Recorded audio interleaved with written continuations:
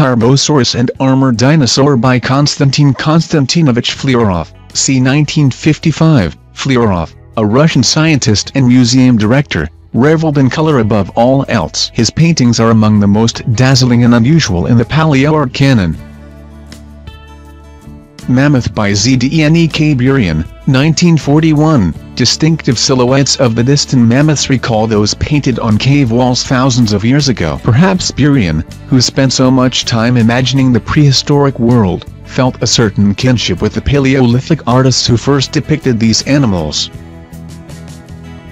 In Ostrancevia, Devouring a Parasaurus by Alexei Petrovich Bistro, 1933, these two species cropped up regularly in Soviet-era Paleoart. Konstantin Konstantinovich Flerov, who painted the same beasts early in his career, despised Bistro's interpretation, snidely calling the rival artist colorblind. The Primitive World by Adolphe François Panmaker, 1857, for the earliest Paleoartists, fossil bones were blank slates upon which they could project their own imaginative elaborations. Panmaker's image served as the frontispiece for W. F. A. Zimmermann's Le Monde avant la création d'Ilham, 1857. Tyrannosaurus and Edmontosaurus by Eli Kish, c. 1976, one of the rare women working in the field. Canadian artist Eli Kish's subjects endure extreme weather conditions in scenes that may reflect the growing awareness of global climate change during her lifetime.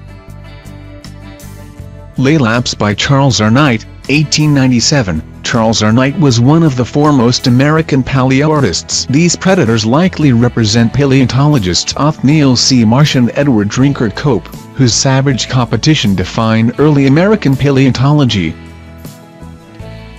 The Ichthyosaur and the Plesiosaur by Eduard Rao.